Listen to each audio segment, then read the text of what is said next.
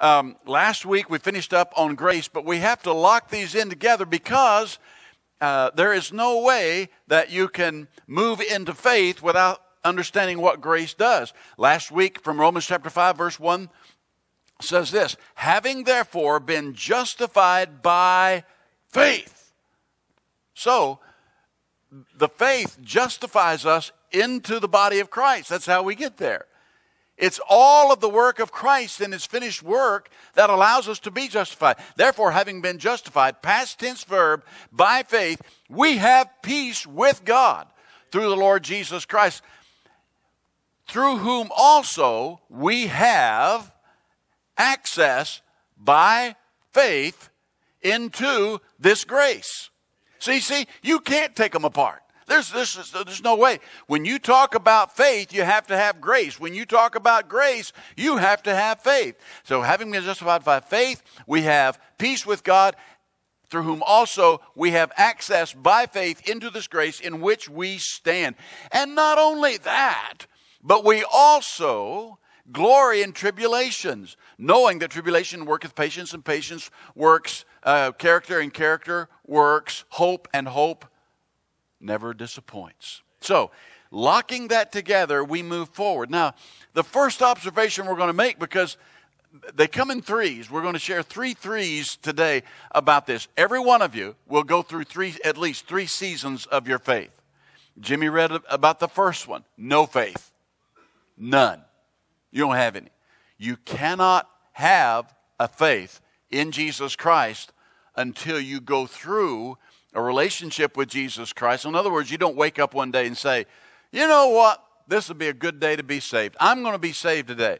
You are saved when the Holy Spirit draws you into that relationship. That's when the Holy Spirit comes upon you. Because if you look in Romans 5, verse 5, it says, whom the Spirit was given to each of us. When? At the moment of faith, when we came to Jesus Christ. Baptism doesn't create that. Baptism is an identification measure. And so the faith factor is this. You can't measure grace. You just can't find a measurement for grace. Paul said it like this: having all sufficiency in all things may abound to every good work. That's what grace is. It's all. It's big. You know why? It's an eternal factor. Grace comes from God. He's given to us, so it's all. He gives to all men and women liberally. The grace. You have the grace that you need to walk through anything that you're walking through. I went through the first 7 months of this COVID mess having thought that, boy, we're good, we're clear, we're everything. And the next thing you know, I have a grandson and his wife down. I have a grandson who flew to San Antonio to start basic training. They quarantined him. He's down. My son has COVID, pneumonia. His wife down. My son called me yesterday, and then Jan and me. My son called me yesterday. His father-in-law just passed away with COVID. We'll have to do his service this week. He got it the same day I did. We talked to each other about our symptoms. Next thing you know, he's on a ventilator. Next thing you know, I never talked to him again. God gives grace for whatever you are walking through. And I'm going to say something this morning. We've already had prayer, and Brother Bo, I missed our prayer time. You're going to have to lasso me and drag me in there. I get to meeting folks back there, and the next thing I know, I'm out of whack. But it's not. There's something about me not right if I don't make that prayer in there on my knees with these men with their hands laying on me. I know you did. But you need to pray harder. You should have stayed in there longer.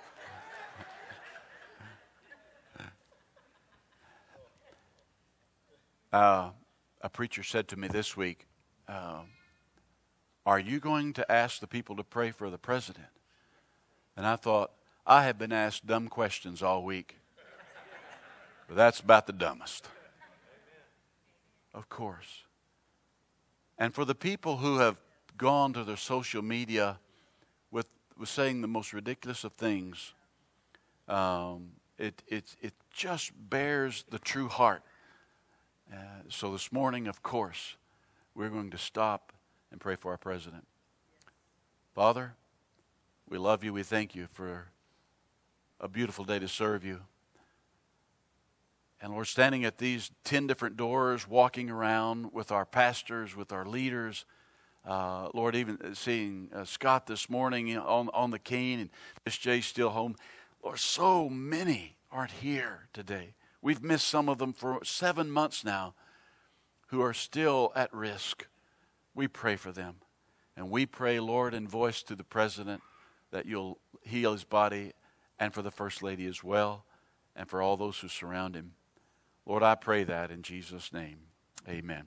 You can't measure grace, folks. It's there. It's all that you need for whatever you're going through.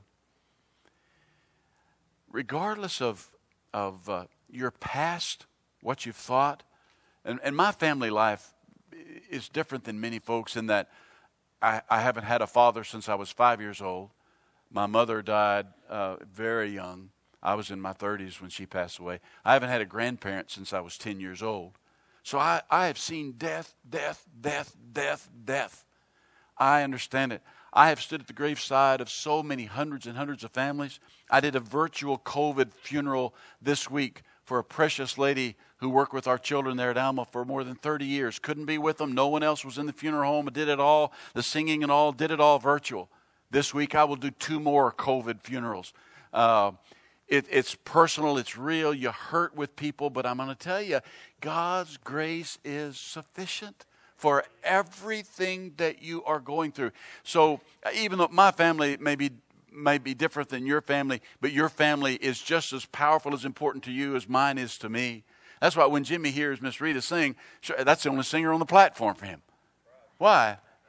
Because, and I don't know how you feel about this, but every person who walks through these 10 doors is going to spend eternity somewhere, and they are important in God's eyes. That's how we have to feel about God's grace. So it can't be measured. We've got that, right?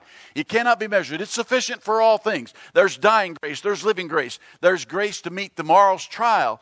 And so what is the difference then between grace and faith? Because we have to have faith in order to understand grace. We have to have the grace to understand that everything comes by faith. Well, here it is. You've been wondering what this tape is for.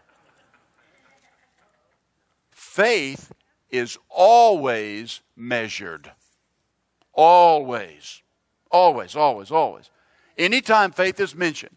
The word faith itself is mentioned more than 250 times. Most of those are in the New Testament. Now, the word belief and trust and all of that, if you add it together, it'd be more than 450 times. But the word faith itself, 250 some odd times, is measurable. Did you know that the basis of all medicine, when you go to your GP, what is the first thing when you walk in? How you doing? You're looking through the mirror. You got your mask on, and they come back with me. Where are they taking you? Yeah, they're going to weigh you. You know why? It's the basis of all medicine, of all basic medicine. Is that about 100 years ago or so, some warped guy in a room put a table together that if you're 5'9" and you weigh this, you are moderately obese, and you're morbid obese, and then all these terms that they give to you. So that's the basis of medicine. It can be measured. Why? Because they're using that as a stick. They're using that as a measurement for basic health. And I can show you a few tricks on the scales that I've learned. Do you know that on the new digital scales, that if you can hold 1 foot up slightly, and you can adjust that but you have to be very good. You have to stand still, because the last time the nurse caught me, I shaved 5 pounds with just picking that up and adjusting. You got to be good at it, though. Faith is always measured. The first point that Brother Jimmy brought to us was, in the boat, there was no faith. Absolutely none. So we're going to look at that. But here are the 3 seasons of your faith. There's no faith, there's little faith, and there's great faith. You will go through those. There are periods and times in your life when faith has failed you, or you have failed faith, and it's non-existent. There are times when you got a little bit. And there are times when, look out, world, I'm here. And I'm ready to do battle. So when we look at this measurement then, why is it that faith is always measured? Because grace is an eternal concept. Grace comes from God, does it not? Where does faith come from? Where does faith come from? Think about it for just a moment now. Where does faith come from? And why is it always measured? Why is it continually measured? Because your faith is built or destroyed from within. It's not an eternal concept. It is something He gives you to do. It comes from God, sure. The ability to be saved comes from God. You can't just walk up and be saved. It has to come from God, but I'm telling you this, that the ability to destroy your faith comes from Him. Why? Because he says, Paul says, remember Hymenaeus? Those guys have made shipwreck of their faith. What happened? They started out. Who was the other brother with Paul, and then he backed out, and all of a sudden he's not there? Demas hath forsaken me, having loved this present world. What happened to his faith? He was just as saved as those other guys. How did he lose that faith? So this morning we're going to look at the difference then of why faith is always measured and grace is never measured. Because this comes from God in dump truck loads to the site where it needs to be, while this comes from within. And what you are willing to do or not to do in order to have and to see faith. Wow. There's a beautiful verse from 2 Timothy. Paul says this, I have fought a good fight. Anybody ever been in a fight? I don't, you know, because if we say that, then you had to be in the bar. And I was like, how many have been in the bar fight? I'm not talking about that, but I am talking about that. When I went to the Army, one of the cool things you could do was if you boxed, you got out of a lot of different duties. Hey, I'll give that a shot. So I go over there. Have you ever boxed? Shelton, you ever boxed? No, sir, I don't know. I don't know how to put the gloves on. Now, my little brother's different. He is a Golden Gloves boxing champion. He only weighs like 109 pounds, so he's in the little guys league. And I weighed that much in the 3rd grade. So anyway, do you know anything about boxing? No, not really. But I mean, how hard can it be? I'm a country boy from Arkansas. Met a young boy from the Bronx in New York. Y'all get in there and spar a little bit. That boy hit me 19 times before I hit the ground. Now, I got up from that and started trying to unlace those things. I don't like that fighting thing. It is hard. I fought a good fight. There are 3 factors now in this faith. First, fight a good fight. You have to understand, folks, that faith is going to be a fight all the way through, and it ain't ever going to get any better. Those of you who are just like, how are you? Now, I always say on top of the mountain, I say that's what I do. But sometimes I lie. I'm looking for the mountaintop, and sometimes it's a very small mountain that I'm on. But here's the thing. Faith is always going to be a fight. It's never going to change. You've got to get that in your system, that it's always going to be a fight. There's always going to be a fight. I fought a good fight. 2, I have finished the track, the race, the course. So there must be a completion of the faith. It's one thing to fight the good fight of faith. It's another thing. You got to finish. It's not how well you start. It's how well you finish this thing. And then the 3rd factor of this is I kept the faith. I kept it. Now, what does that mean? So, who kept it? He didn't say God kept it. He said, I kept it. I walked through this life. On Wednesday, probably, when I do the COVID funeral of a man who loved his family, loved the Lord, loved life, loved horses, horse trader, just a great guy. He didn't want to go on the ventilator. And his wife said, you're going to have to. And he said, I'll never come off of it. And he told her goodbye the day he went on it. He knew what he was talking about. He knew what he was talking about. That's fight. You got to fight the fight. But you also have to finish it. Very few of us will ever have any control on how you go out, folks. You'll have no control on how you finish life. You have none. That's why grace is so important. You have to reach a point that it says to you, it doesn't matter. It just doesn't matter to me. I was up in the upper highlands of Guatemala. I had a medical team, a construction team, an evangelism team. And we were building a beautiful church in a place called Ulapa. And I went down with it was some sort of a jungle fever. I lost 3 days. They took me back down. I looked at the hospital, and I said, look, I ain't going in there. I got better chances laying out here on the ground than I do in there. But anyway, I lost 4 days. Then I lost 5 days. And so Jan was not, of course, allowed to go on that trip, but she called, and Joe told her, said where I was and what I was doing. And that was the first moment by which I thought, Lord, I'm not making this. But now it's no longer about the faith that I have in Christ. It's about the grace that I have that He has given to me in that moment. Now I resurrected. They got me on a plane, and thanks to American Airlines, who helped me, got me back to America, pumped me full of all kinds of stuff, and I'm through it. But for just a brief portion of life, I thought, well, I don't think I'm going to make this. I'm going to die in a village here in Guatemala. But here's the concept that I want you to understand about this measuring of this faith is it's a fight, folks. And if you're signing up for anything else, you've got the wrong club. It's a fight. It's a battlefield.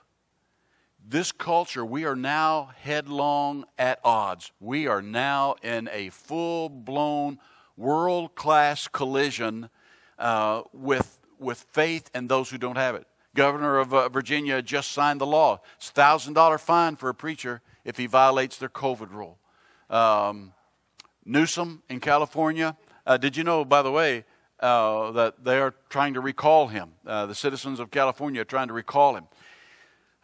He has increased. He's doubled down on his deal. Of course, his aunt's name is Nancy.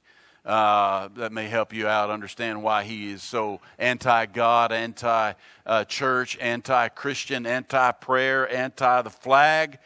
But anyway, we're in a battle.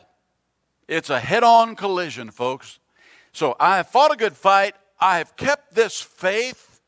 What does that mean? How do I keep faith? And that's what we're going to look at this morning. So let's get to it, shall we?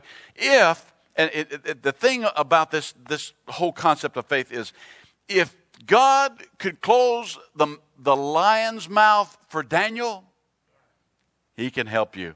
If He can part the Red Sea for Moses, He can help you. If He can make the sun stand still for Joshua, He can help you. If He can put a baby in Sarah's arms, He can help you. If He can raise Lazarus from the dead, folks, there's enough grace if you have enough faith for you to make it through this thing. So here we go. On the same day, when evening had come, He said to them, let us cross over to the other side. The other side is where faith takes us, folks. It's a journey. It's always a journey. Every time Jesus put the fellas in the boat, there was going to be a life lesson. Every time. When Jesus said, get in the boat, I could just see the disciples, oh, no. Because there's this life lesson that's always going to come. Now, He's just spent the entire day in parables, and no one understood them. Verse 10, chapter 4, but when He was alone, those around Him with the 12 asked Him about the parables. Like, what are you doing? It says that He spoke all day. Verse 33, and with many such parables, He spoke the word to them as they were able to hear it. But without a parable, He did not speak. Literally, everything that Jesus did all day. And if you look at chapter 4, it's filled with these parables. No one understood it. He's tired. They're tired. And verse 13, He said to them, do you not understand this parable? He's talking to the disciples. How then will you understand all the parables? Because I haven't even started yet. Why did Jesus do such a thing? Why would He speak all day long and no one understand Him? Because He is laying the foundation and the groundwork for what faith must do when grace gets a hold of you. Did the disciples do any better than all the other people? Not a bit better, because 2 times in 2 different places in the same chapter they said, what are you talking about? What? Have you ever had that you ever read the parables of Jesus, like the kingdom of heaven is like? The kingdom of heaven is like? The kingdom of heaven is like? And He makes these analogies about what it is that cannot be understood until you first come through faith, through grace, and then you understand that it's all about what He's laying the groundwork for the church. On the same day, He said to them, let's go to the other side. Other side's always faith. Other side's a lesson. Now, when they had left the multitude, they took Him along the boat as He was. Other little boats were with Him. Always remember this. Always remember this. There are other folks following you trying to go with you. Trying to go with you. You got to remember that. That's what guards my mouth. You know, my ears have never, ever one time got me in trouble. Not so much. There's others trying to go with you. They're emulating your faith. Listen, if you work at anything in schools, this is quite possibly the most insane time of your life. There are too many options. No one really knows what's going on. It's not sustainable, let me tell you this. This is not sustainable. These schools cannot offer 5 different methods of going to school. It's never going to work, never going to be sustainable. But you got to remember, all those little lives who follow you are emulating you for a reason bigger than you. Bigger than you. There were many other little boats with him, and a great windstorm arose. Now, there are 3 factors. Again, everything is in numbers of 3 today. There are 3 factors of what they're up against. First, verse 37, a great windstorm arose. 2, and the waves beat into the boat so that they were already filling. The boats were filling up. And 3, but he was in a stern asleep on a pillow, and they woke him and said, Teacher, don't you care that we are perishing? There are 3 things that he's up against: the water, the waves, the wind. That's the enemy. And that's the boat educational course for the day. We're going to learn when you put water, waves, and wind together, it ain't good. It's never good. Now, that's the fight of the day. This is going to be the faith lesson of the day, and that's why Jesus got his tape measure, and he's about to measure where these boys are. Let's see where you are. I'm going to throw something out that maybe you've never heard before, because I haven't either until never one time does the Bible mention Jesus' faith. Not one time. I went back through it, all the Gospels. Does not mention Jesus having faith. Did Jesus have faith? Did he have to have faith? He's God. He's the God-man. Doesn't mention it one time. Never even suggests that Jesus had faith. Go back and study. Go back and read it. He never said the word grace. He never used the word grace out of his mouth. But yet he embodied all grace. Folks, if the winds, the waves, and the water are in the boat so that the water is now coming over in the boat, and you're in the back of the boat, and you're sound asleep because he's been teaching parables all day, and he's tired, he embodies all faith. Every inch and part of him embodies faith. So he's about to measure theirs. So when you're battling winds, water, and waves all at the same time, that's a pretty big combination. He was in the stern asleep, and here is the reaction of when we're short on grace. Here's the reaction. You don't care. You don't care. You ever have anybody say that to you? Maybe somebody close in your family. You just don't care.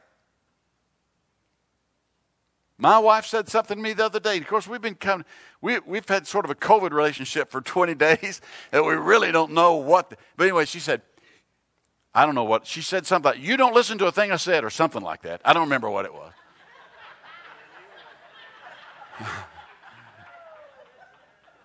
Anyhow, you don't care. You don't care. Carest thou not that we perish? Of course I care. You forget that I put you in this boat for a reason. Waves, winds, and water, folks. Waves, winds, and water. That's why the whining that goes on in this culture, it just grates against my skin like fingernails on the chalkboard. He's put you in the boat for a reason. Get in the boat and be happy, or get out of the boat and drown, whichever one you want. But stop your whining. Amen? He was just in the stern, asleep. I've only been on the Sea of Galilee one time. When we went out there, it was just like glass. Beautiful. But by the time we were almost to the other side, one of those winds had come up, and we turned around and they stopped it because they said, we know what happens out here. It can come up, and so it's like ocean waves. Teacher, carest thou not we perish? And then he arose, rebuked the wind, and said to the sea, be still. Don't you just wish that he could control our spirits like he controlled? See, everything in nature has to agree with him. When it says, let us make man in our own image, Jesus was in creation. It was a plural, he and God in creation. I don't understand that. I don't even know what I just said. I don't get that. I don't understand how it is. But that's how it is. Nature has to agree with God. Why? It's his nature. There's not a hurricane that hurricanes unless God allows it to spin. He is the God of all nature. All he said to nature was, shut up. Wouldn't you just like to say that a few times? Shut up. Shut up.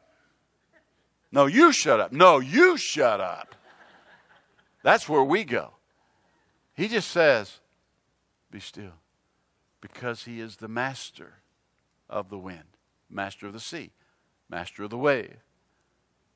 Now listen to this, but he was not master of those 12 men in the boat. Because they're all, you don't care about us. You never did care about us. All you care about is these silly parables that we don't understand. And the winds said, but he said to them, why are you so fearful? How is it that you have no faith? So, season one in your life is when you have no faith. And that can be before salvation, pre-salvation, obviously, but it's also at a point in time in your life by which you just don't have any faith. When the doctor gives this report, you walk in and you accept that as being from God. And sometimes it is, but sometimes it's not. Sometimes it's just not. Or you're handed a situation by which you cannot control, you cannot fix, you cannot endure, and there is no faith whatsoever. A synonym of faith is trust. Every relationship is built or destroyed on that one thing, trust. Trust, trust, trust, trust. If I called my wife at 10:30 tomorrow night and said, honey, I hadn't been able to be home because I've been witnessing to people down at the bar. I have done that. But on night 3, if I call my wife and say, honey, I'm not going to be able to, I'm down at the bar witnessing again, things begin to change in the mind, which creates a mistrust, which destroys any relationship. Every relationship. So here, this wind, waves, and water deal is a big deal. It's another side thing. We're going to make it to the other side, but you're going to learn something as you do. No faith. There are periods in your life when you have no faith, in which you know that you have to trust in the grace of God to give you faith, because you're not going to get through this if you don't. You're not going to make it through. I've known people that have been sick all of their life. There was a great Southern Baptist evangelist named Manly Beasley. I got to work with him on a few occasions, and he was really, really different. One particular night, I remember I was doing the music, and he was the evangelist. He comes in late, and he walks up there, and he looks at the crowd, probably 750, 800 people there that night on a Monday night. He looks them over, and he does this, and he turns around to the pastor who's sitting on the little bench there, and he said, Pastor, they're not ready to hear. He walked off the platform. They took him back to his hotel. What do? I mean, do I lead in just as I am now, or what do I do? They're not ready to hear. Came back the next night. The crowd was unbelievable. The Spirit fell down. I mean, but here was a guy so brassy enough in his faith that he said, we're not doing this tonight. I don't know many people like that. I would have faked it through. I mean, I'd have done whatever. I just didn't. I didn't have that kind of faith. Wow, unbelievable. Now, there are no faith periods in your life by which it's not working, and you know it's not working. So what has to happen? Let's move on to the next. If we don't, we're never get through. The no faith zone, Mark 4:40, is telling us that, wait a minute, these were his disciples. They're not unbelievers. They're closest to him. Little faith, Matthew 17 verse 20. He replied, because you have so little faith. Truly I tell you, if you have faith as small as a mustard seed, you can say to this mountain, move from thence to there, and it will move. Nothing will be impossible to you. Little faith, little faith. He replied, because you have so little faith. Even with the little faith, though, you will be allowed in little faith to take mustard seed size faith and make large things happen. Make large things happen with little faith. There's another season of our life by which he just needs a little to kindle. Brother Jimmy mentioned the biscuits, or actually Benny mentioned the biscuits, but making those sourdough biscuits. Now I have Dutch ovens. I have 3 Dutch ovens, and I want to help you. You know, I'll burn the first batch. So if you're the first batch through, you don't want that one. But what I'm saying about that anticipation of eating it, I used to do Dutch oven cooking a lot back in the day when I kids camps and all that kind of stuff and whatever. But the whole thing about that kind of cooking is you better be a patient human being. And you've got to know exactly how much fire to put on top and exactly how much to put on bottom. You're going to burn or it's going to be raw. I have one Dutch oven that is now 19 years old. On a bow hunting trip in South Alabama, I made a cherry surprise. Forgot about it, put too many coals on, came back that night, and 19 years later, you can take the lid off of that Dutch oven and you can say, cherry surprise, it did not go well. 19 years, put the lid back on. I've never used that Dutch oven again. Burned it into it. Part of what I'm saying about this is even little faith. It takes you got to be slow here now. You got to cultivate it. Little faith. If you're not in that season of life, don't look down upon those people. Don't point your finger at them. Oh, because with little faith, God can do much. In fact, with the little faith, look what he said: that nothing shall be impossible. It just needs a little, just a little. And when you do that Dutch oven and you only put 6 charcoals on top, people, oh, that's not enough. Oh, no, you just need a little heat. Just a little that's consistent. You need a little bit of faith that is consistent. Just a little bit that gets up every morning. Lord, it's still mustard seed. It's still mustard seed, but it's little. But yeah, I can do much with that. Just give it to me. Little boy stands up in front of the crowd. The 2 disciples, Philip and Andrew, bring him to Jesus. People have been there 8 hours. They're tired, and they're all hungry. Jesus said, how are we going to feed these folks? And they, well, there's a lad here.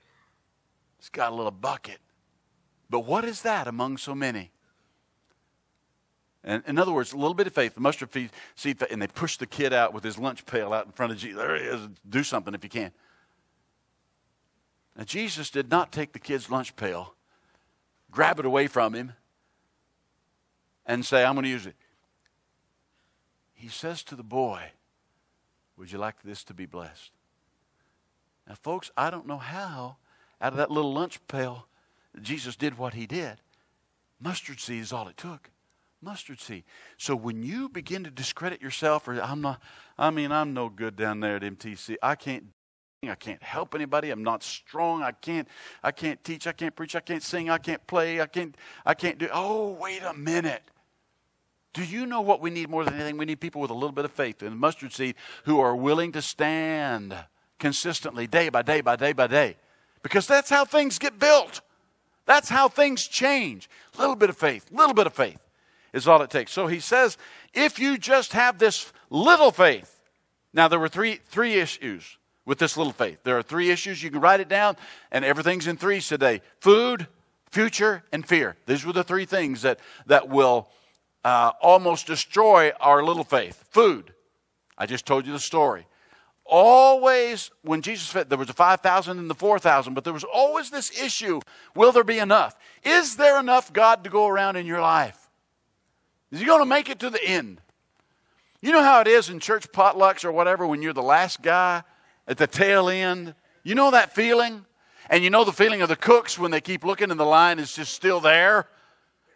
And they start cutting back the rations, the portions. Why? Because there's people sitting in line. You've all been that person last in line. You're like, is there any pie left? Oh, no, that was gone. That was gone minutes ago. Is there enough God to go around in your life? Is there? Because it only took just a little bit, a little handful for God to do great things in your life.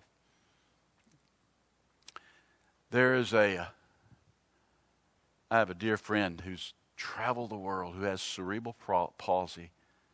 His name is David Ring. You may have seen him on television. He used to be on all the time. And the last time he was at my church, well, this is how he starts off. My name is David Ring. I have cerebral palsy. What's your problem? That's how he starts off. But one day I saw him on the Old Time Gospel Hour with Jerry Falwell Sr. He was on there. And he came out in this suit. He looked impeccable. I said, "Here go, David." And he's preaching on there about things are not as they seem. He looked unbelievable, immaculate brand. And he pulled his jacket off. He got it off. His shirt was in tatters. And the tie from here on, nothing was as it seemed. That just spoke volumes to me. He was talking about faith where it looks like, oh boy, yeah, I mean, you look at this family. They got to be the biggest faith-filled family in the world. Look at them. They are faith superstars. But it doesn't always work out as it appears. We just need a little bit. We really don't need. Back years ago, when we ran buses all the time, we had like 15 bus routes. And we brought in 250, 300 boys and girls. They asked me, the bus captain came and he said, "Hey, Brother Bob, will you swallow a goldfish if I have 350 on the buses?" My answer to him that day was, the whole world will die and go to hell before I swallow a goldfish because you have 350 on the buses. Next year, "Hey, preacher, would you preach off the top of the roof? I have to get you up there with the fire truck. Would you preach if I can have 400 on the bus?" No. But see, the thing about trying to build faith or be great in faith is he's just looking a little bit. Just a little bit. Why? Because he can move mountains with a little bit. That's what he said, didn't he? Little faith will make things possible. Food, future, and fear. Those are the three things we're battling with them today. You don't believe that? Listen, if you don't think food is the number one fear in this country, you saw what happened the first week we were without TP. And then no canned corn. And then so when we did get canned corn, we bought 17 cases. That's human nature, is it not? Why? It's a fear. Fear of food. Now, future. You think the future is not the number one worry today? Everybody's worried about the future. Now, everybody wants you to, please go through the book of Revelations. Help us to understand that. Okay, the bad guys lose, we win. Jesus Christ comes back on a white horse. We're in heaven forever. Amen. And that's the end. Amen. That's how it ends. Food, future, and fear. We are a fearful culture.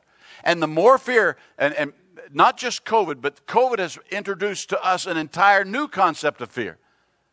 Kids are running all over the streets, setting cities on fire, shooting people indiscriminately with causes that are absolutely ridiculous in nature. Why? They're afraid. They're afraid. Fear is stricken the heart of America.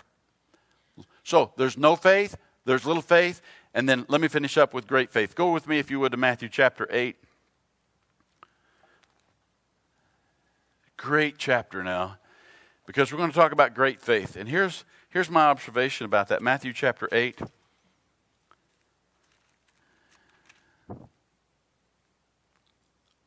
The centurion answered and said, "Lord, I'm not worthy." Centurion means 100. He was over 100 men. "I'm not worthy that you should even come under my roof. Only speak the word, and my servant will be healed. For I also am a man under authority, having soldiers under me, and I say to this one, go, and he goes, and another, come, and he comes, and to my servant, do this, and he does it." When Jesus heard it, he marveled and said to those who followed, "Assuredly I say to you, I have not found such great faith, not even in Israel." Great faith. There are moments in my life when I have had great faith. Stepping out on nothing, believing that God was everything. In the same, I mentioned Guatemala. My wife and I sat in Guatemala City at what is now called the Arkansas House, the Arkansas Baptist Convention built. It's now a seminary, Baptist seminary, but we sat there. Her role was to feed all those teams all week as they were flying into Guatemala City. And this is what she says to me. if God is leading you here, just tell me today so that I can get my heart ready and my kids ready how I'm going to educate them here in Guatemala. At that moment, she and I together quite possibly had a moment of our greatest faith, because we were willing to step out on nothing, believing that God was everything. Now, He didn't lead in that way. But what I'm saying is great faith. Did you know He only mentions it 2 times? 2 times. And neither time was with the Jewish people. They were both Gentiles. I think He did that to point out to the Jewish people that He came to show first, look at these people. I've never seen such great faith. I don't think we have to be in a great crusade and somebody raises someone else from the dead to see great faith. I think great faith comes upon us when we least expect it. It's like heroes from a war. They don't know what they're doing. They just take the next step and see and what's going to happen. That's what faith does. Just take the next step. Why? Because you can't live and you can't increase in faith if you take the next step, because there is a way that we're going to keep measuring this thing. Do you have more faith today than you did last week? Well, if not, wait a minute. We need to look back and measure. Why? The next time, if you look with me in Matthew chapter 15. Matthew 15, He says it one other time. Verse 22. And behold, a woman, a Canaanite, came from that region and cried out to Him, saying, Have mercy upon me, O Lord, Son of David. My daughter is severely demon-possessed. But He said her not a word. And His disciples came and urged Him, saying, Send her away. She's crying after us. And He answered and said, I was not sent except for the lost sheep of the house of Israel. Then she came and worshipped Him, saying, Lord, help me. But He answered and said, It is not good to take the children's bread and throw it to the little dogs. And she said, Yea, Lord, even the little dogs eat the crumbs which fall from their master's table. Then Jesus answered and said to her, O woman, great is your faith. A rejected person, a person not considered to be the in crowd. Jesus looked at her and measured it. Whoa, this is great faith. 3 seasons of your life. Now, we close with this. On this side is faith. On this side is fear. This is an obstacle. I want you to see this as something in your life that you're not getting over right now. I mean, you're there. And did you know that fear is what makes an obstacle an obstacle? I've heard stories about the swinging bridge. Jails told me some stories about going through there with logging trucks and how that it would drop as much as 3 to 5 feet when you're going across. Can you imagine that? But fear makes the obstacle the obstacle. Now put in there where you are. Put in there with your family, your finances, your future, all this stuff that you're going through. The sickness, the wellness, the health, the money issues. All of this stuff becomes an obstacle because it is fueled and fed by one thing, and that's fear. That's what keeps us from having great faith. So I want you to put in your mind for a minute, here's an obstacle. Can you see it? I mean, can you visualize this obstacle? You can't get over it, can't get through it. I'm in a mess with it, can't get around it, and it's fueling fear every day in my life. Can't get past it, can't get past it, can't get past it. That's why many people are not in God's house in this generation. They have walked up to that obstacle so many times. They have come to an altar so many times. They have asked for prayer so many times. And they still look at that with fear. I have a good friend who's a cowboy. I mean, he's a real cowboy. He doesn't have trail horses, but he has quarter horse, performance quarter horses. But they're riding trails 3 weeks ago. And it's a 4-year-old that he's riding. And he stops in the middle of the trail, and he reaches back in his saddlebag, and he opens a water bottle. And you know that sound? Rodeo.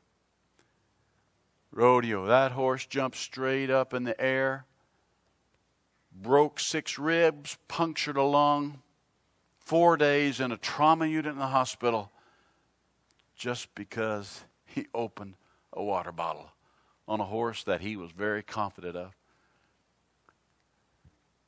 Every time a horse goes down there, folks, all you guys who are really prayers, you need to be praying, because anything can happen on a horse. Amen, Braden? Amen, Josie? I mean, anything can happen on a horse. I've been stomped on, kicked, drugged, bucked. You name it, it's happened. And most of the time, there's something going on in my life I didn't pay attention to. I bring this to that to say, I asked him the other day, I say, when are you going to get back on? Because that's the biggest question for a rider who has been severely hurt. When are you going to get back on? I had another friend, she competed in barrels for years. Tremendous. Horse got misdirected, hit the steel chute coming out. Days upon days in the hospital, lost her memory, lost everything. When are you going to get back on? Now, here's what I'm saying. When you going to come back to this obstacle and say, I about had enough of you. I about had enough of this. I'm tired of being afraid. I'm tired of not being able to get over this obstacle. See, I mentioned what? 3 things? Food, future, and fear. If you think that food is not a big deal, folks, before the COVID hit me, I had fasted for 10 days. Now, by day 5, I would have eaten the cushion out of that chair. Have you ever done that? You ever done that? What I'm saying is, every day got harder. What I tell you? Faith is a fight. If you think it's anything but a fight, you're a fool. You got to finish this course. I said, I'm going to fast 10 days. But by day 7, I was walking by the refrigerator. I didn't even care. My granddaughter's baking Nestle Toll House cookies. Day 9. What are you doing? Why are you doing this? But I didn't eat one. Didn't need one. See, what I'm saying to you is, you're going to have this tough times in faith. You're going to have these obstacles by which you can't get over it. You're going to have to fight through it. You really are. So faith is on the other side. So what do I need? Well, here's the one thing we got to do. And I illustrate this because the wheel bar is a work in progress. This is an obstacle. This is opportunity. You've got an opportunity to come over here to this obstacle and say to this, I've had it with you. That's as far as we're going to go. So I take this and I put it from an obstacle to an opportunity. Now you say, well, I got to gather up all my junk, all the stuff that No, you don't gather up anything else. All you're going to do is this right here. You take this right here over the fear, and now we start moving. This is what opportunity does. It takes us to the other side. Where was Jesus trying to get those disciples? To the other side. How do you do it? You get away from the obstacle and you move toward the other side, by which faith says. And because here's the thing. You're never going to get any more revelation than this right here. You're never going to be any more perfect than what God says you are right now. This is it for you. You don't need anything else. You don't need another TV preacher to say that I have a new revelation for you. Because you don't need it. It's all sufficient. He has given it to you. So this is the only thing I need. I don't need all the junk. I don't need to carry that from over here to over here. And that's what's wrong with most of us. We keep trying to call our junk way over to the other side. It won't go. It won't go. It won't fit. Now, see, that's what storage sheds are for. Storage units. Put it all in there, lock it up, and then forget where you put it. There's a big sale this weekend. It's storage units here, and everything's going to go. So they open the doors. Why? Somebody's junk that they left back there. I'm telling you, this morning, it's time to close. Past time. Obstacles are only overcome as you take opportunity to walk by faith. Otherwise, it's never going to happen. Now, every head bowed, every eye closed for just a moment. There are 3 seasons in your faith life. No faith, little faith, great faith. I'd like to tell you that mine is always great faith, but it's not. I'd like to tell you that I've never had a no faith, but I have.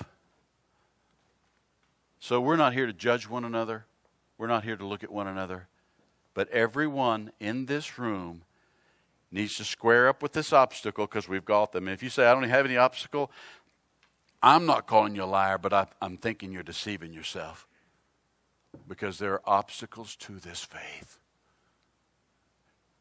If you can sit here, no one looking on, the quietness of this moment, and say, preacher, this is what I need. I now recognize that there is an obstacle in my path, and I do need more faith. Now, wait a minute. Don't raise a hand because it's about to get tough. I'm ready to fight this deal.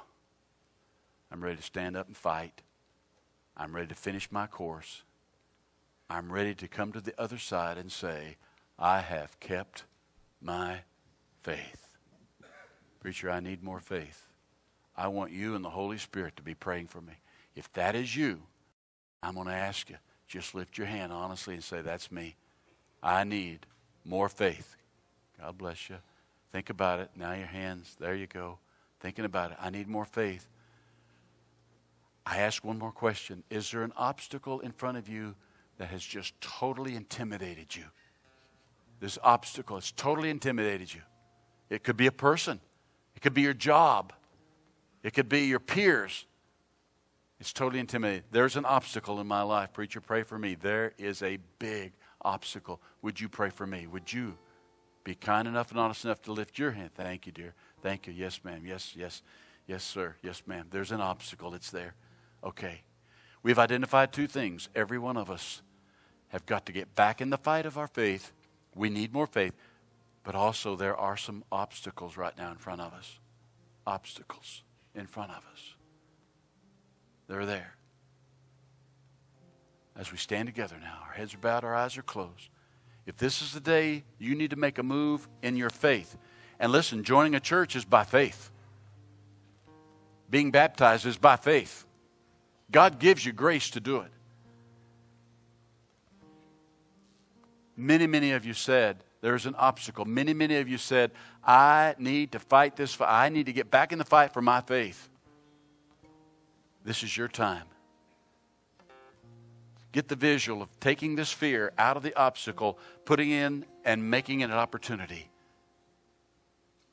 This is your time. Many of you said, I need this. Then this altar is open for you. You come.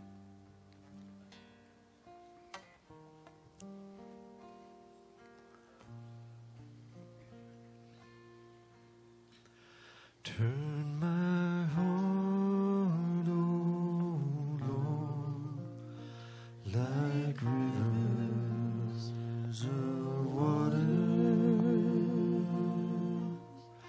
Turn my heart, oh Lord, by your hand, till my whole life flows in the rivers of your Spirit, and my name brings honor to the